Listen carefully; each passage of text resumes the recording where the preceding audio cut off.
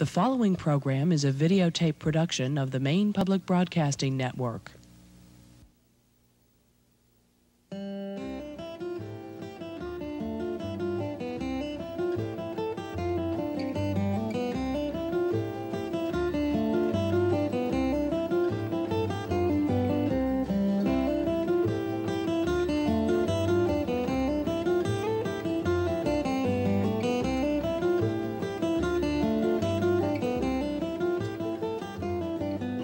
Many years ago, the famous humorist lecturer Mark Twain gave one of his lectures in Maine.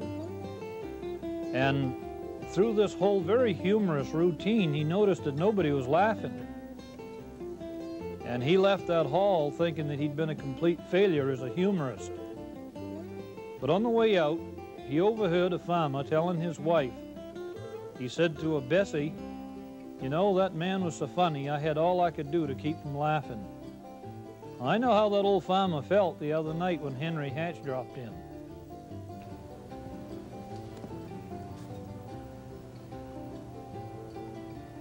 That's pretty good.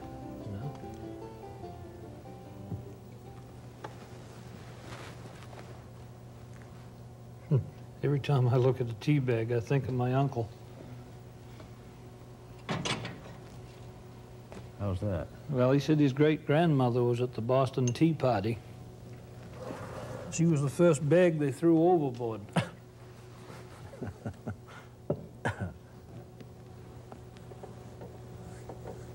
We'll let that cool a minute.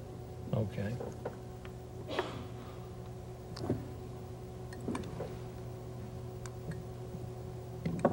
I ought to tell you a story about Old Kale, I guess.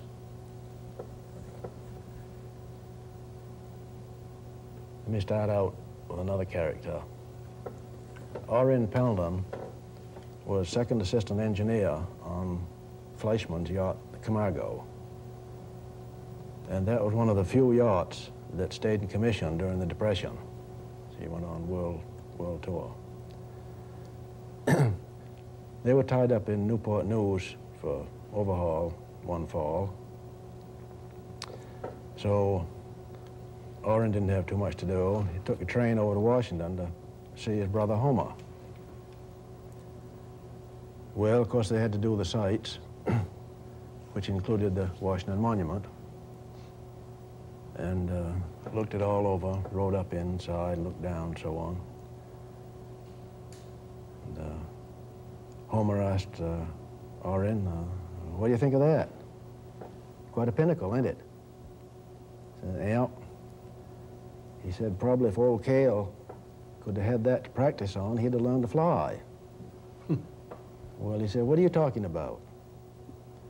Well, he said, "You know old Kale, the next door neighbor back home, Maine?" "Oh, yes." Well, he thought he could fly. So he spent all one winter whittling out a pair of wings.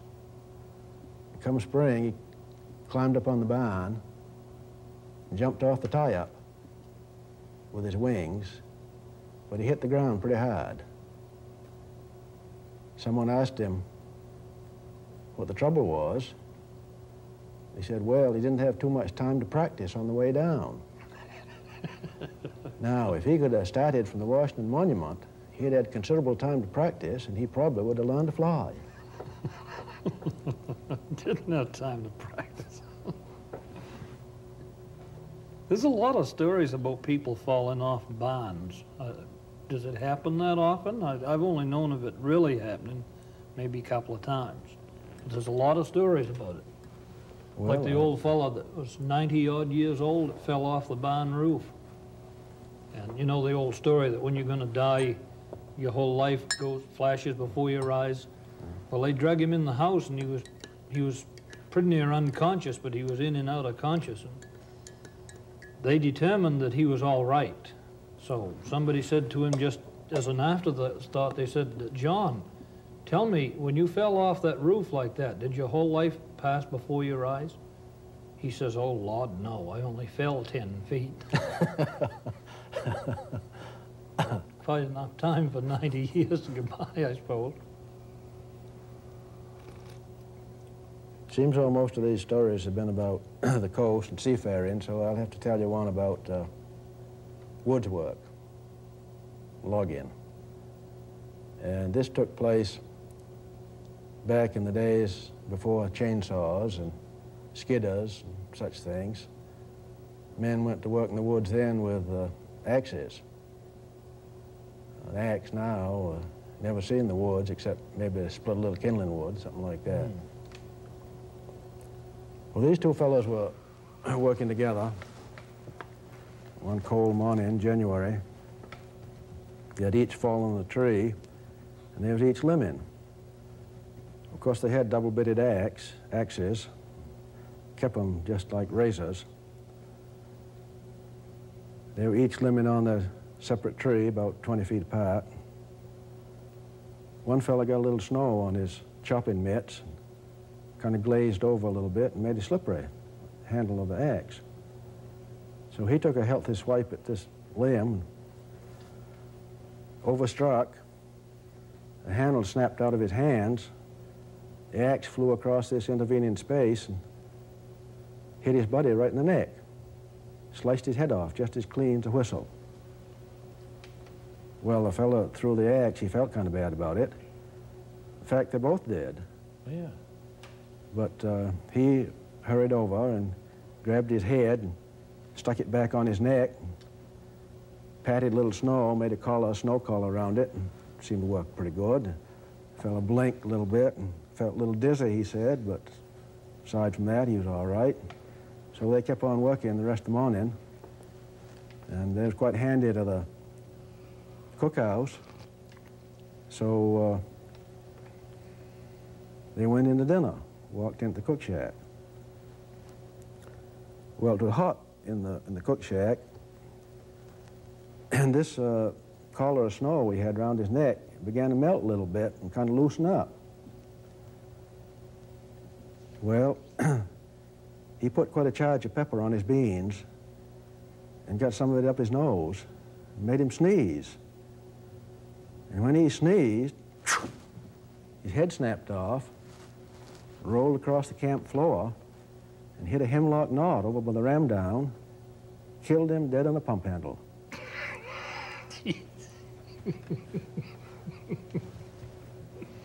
Well, I always say most accidents happen in the home.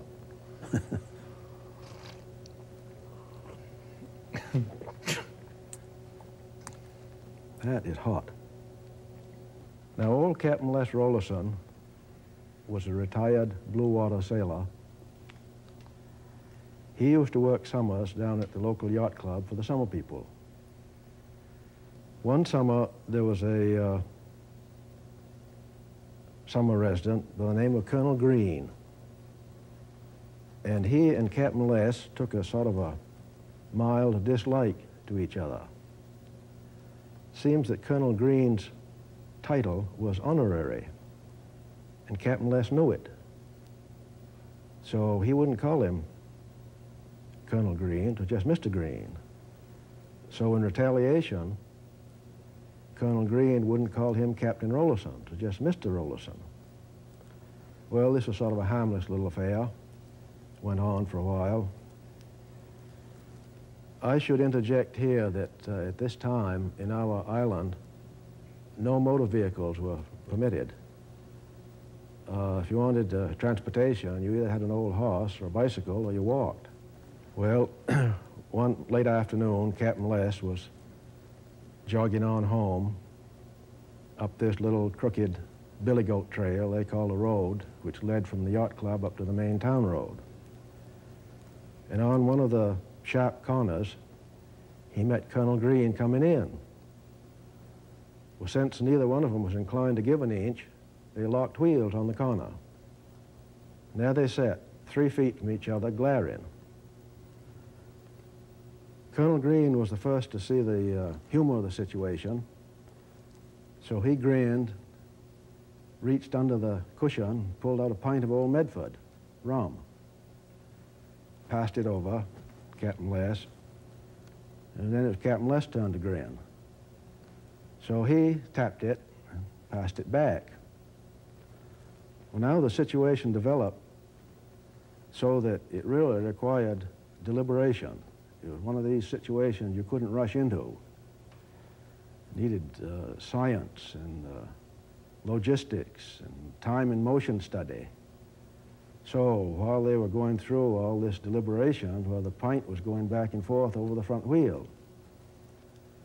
Well, after a half an hour, the pint was empty, so they weren't any point in sitting there in the middle of the road any longer.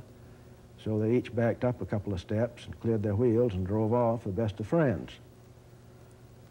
Colonel Green was now a brigadier general, and Captain Les was a retired admiral in the United States Navy.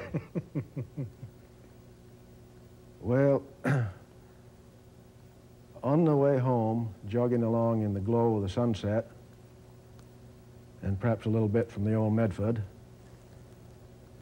Captain Les began thinking about the old horse he'd been driving for these many years, and the fact that perhaps he hadn't appreciated the value of this horse. He'd been pretty faithful. And furthermore, he didn't think the neighbors appreciated the value of this horse. And it was time that he did something about it.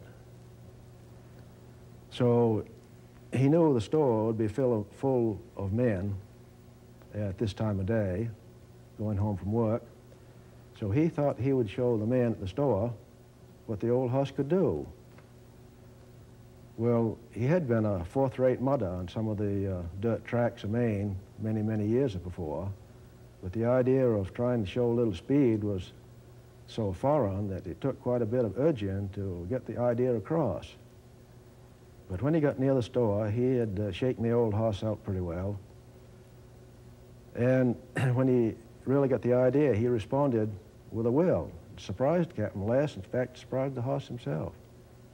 So when he was passing the store, the old wagon was rattling, gravel was tattooing on the dasher. Old Captain Les had reins in one hand and his white yachting cap in the other, you know, and see I go. Well, it emptied the store. Everyone couldn't imagine what in the world was going on. But it didn't last. The horse soon slowed to a walk, the fire was out, and he turned up his long driveway up over Rebel Hill to his home where he lived. There was an entryway built on the kitchen end of the house, and the barn was out behind, so he had to go around the entryway. Well, either by design or intent, old Captain Les missed the road and put the old horse up over the steps into the entryway. Well, he got his front feet on the top step, his head and neck in the entryway. He couldn't go any further because the end of the thills brought up on the door jamb. Aunt Ella was in the kitchen, and she heard the commotion, and she opened the kitchen door, and here was a horse's head blowing and a puffing right in her face. And she peeked out round, you know, took the scene in one glance. She said, "Oh, Leslie, what a state you're in." "No, dearie. I allow as how I may be and went off course, but my God, they ain't shifted states on me, have they?" That reminds me of the story that is attributed to Abraham Lincoln. You may have heard the story that he was quite a humorist, you know. I'm sure. He told a story about this fellow that was a little mite timid, and he'd rented this horse, and apparently the horse was pretty frisky. So he got on the saddle there, and the horse, he starts jumping and kicking. And in the process, see, the fellow wasn't all settled down yet. And in the process, that horse jumping and kicking, he got his own hind foot in one of the stirrups, got it hung up. The fellow looked down, and he jumped off, and he said to the horse, he says, "Now that's it. If you're getting on, I'm getting off."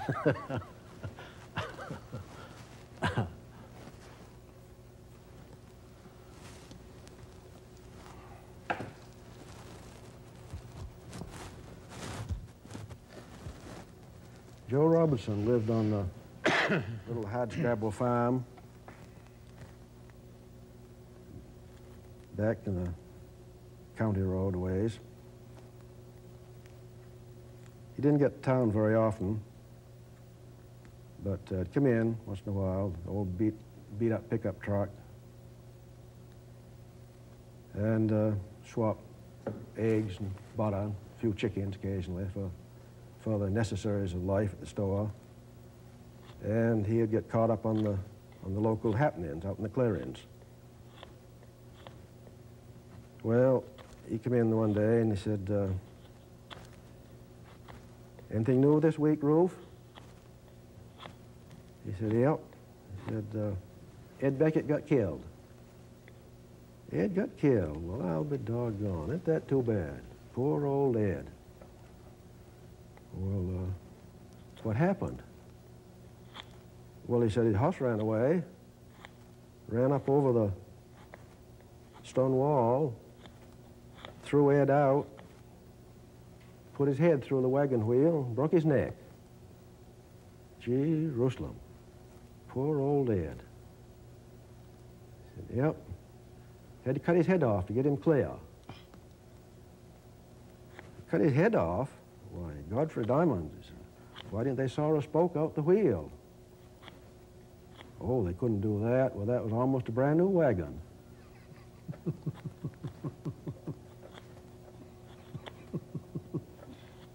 I spoke of the many sea captains and seafaring men in town, which was true all up along the coast, back a couple of generations. Nowadays, when you see these pretty pictures of sailing vessels under full sail, look very beautiful, and they're supposed to be romantic, all of that. Mm-hmm. Certain amount of nostalgia goes with it. But actually, it was a hard life, a working vessel. The living conditions were pretty rough. Food was poor. Work was dangerous and hard. And it was just monotonous many times. It was long, monotonous voyages.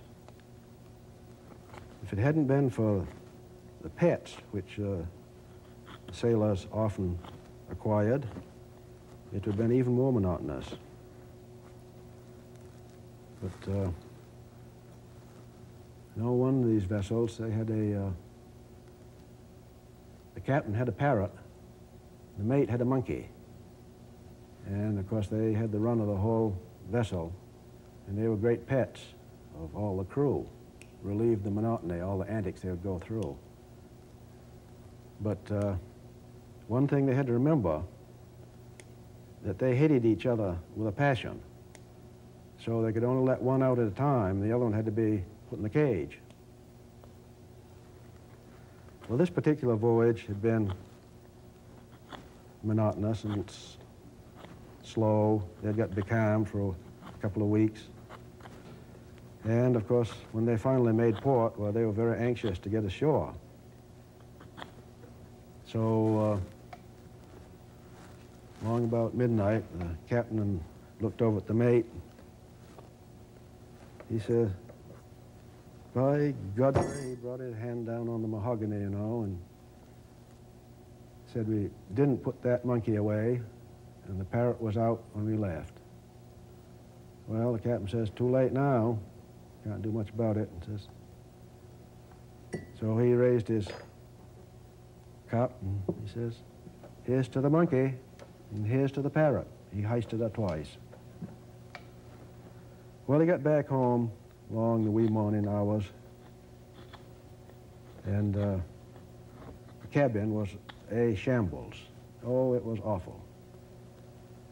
Papers and charts and all sorts of materials all over the floor.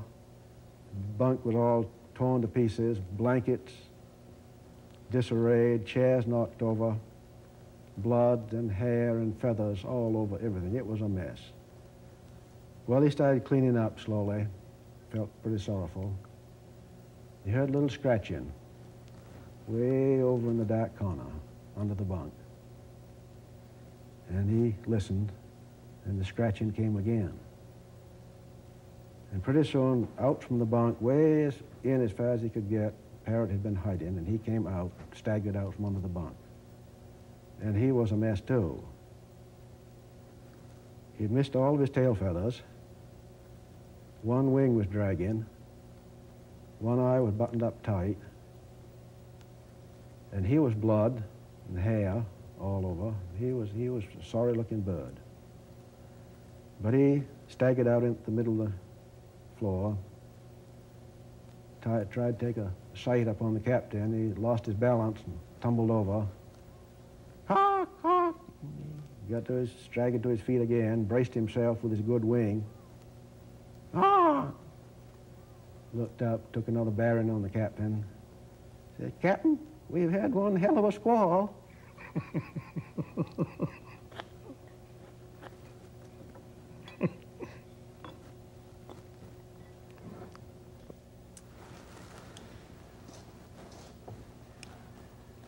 North of Bangor, as you well know, a whole series of small towns backed up along the river, mostly. Back a while ago, before there was so much concern about environmental pollution and all of that sort of thing,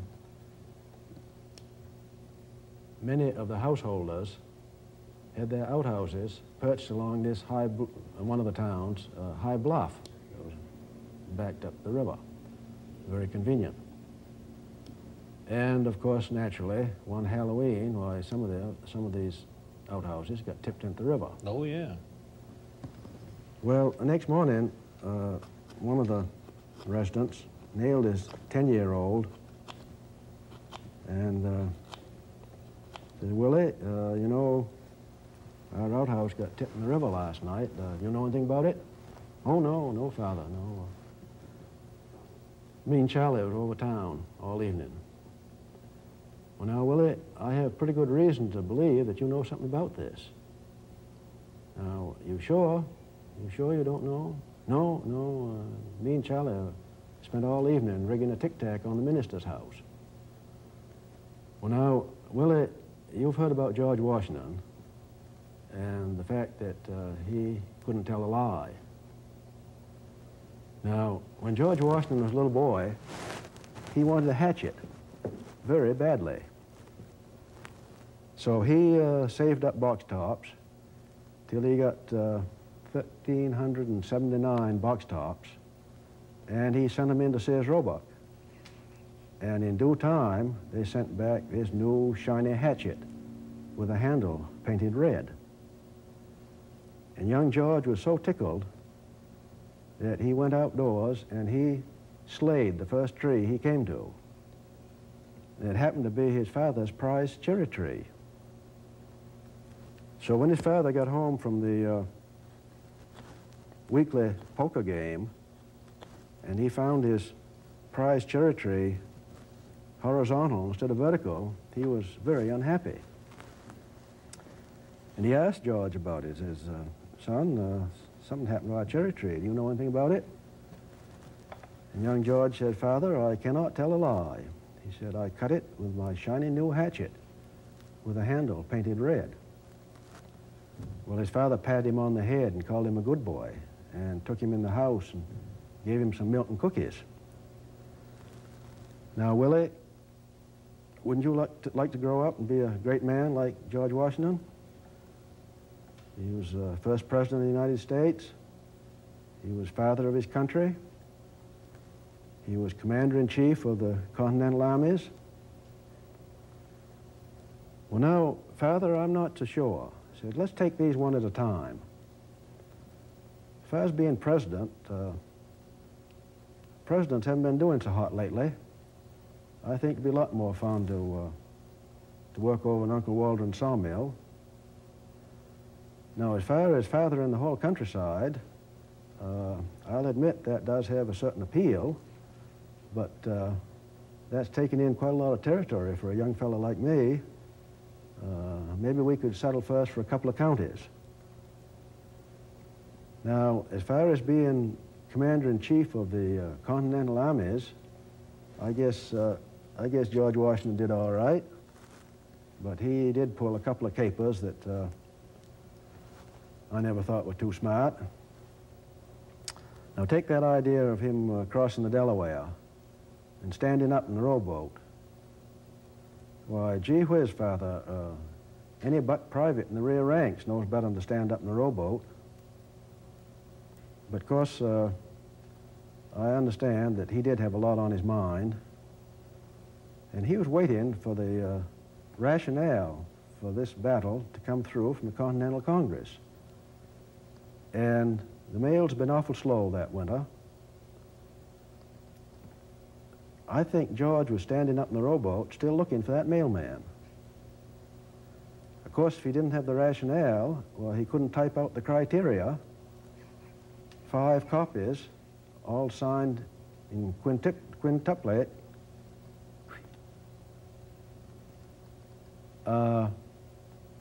If he didn't have the rationale, if he didn't have the criteria, I think he must have fought the whole Battle of Trenton just working on general guidelines.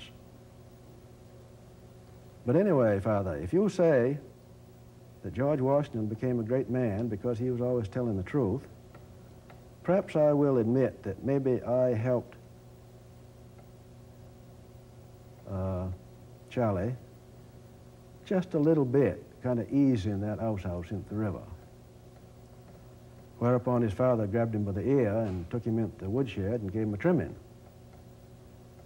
Well, he was kind of blundering around, blubbering around afterwards, and he said, "There's something wrong here, Father." He said, now when George Washington told his father that he cut down the cherry tree, his father patted him on the head and called him a good boy and took him in the house and gave him some milk and cookies.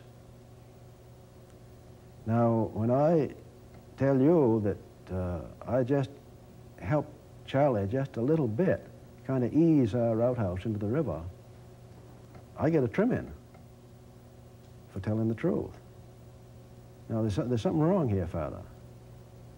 Well, he thought he had his father for a minute. Then his father said, "Yes, son, but there's just one big difference. When George Washington cut down the cherry tree, his father was not up in the branches."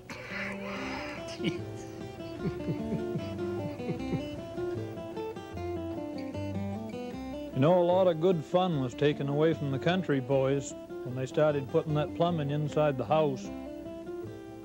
But I'll tell you something, in weather like this, I'm glad mine is inside.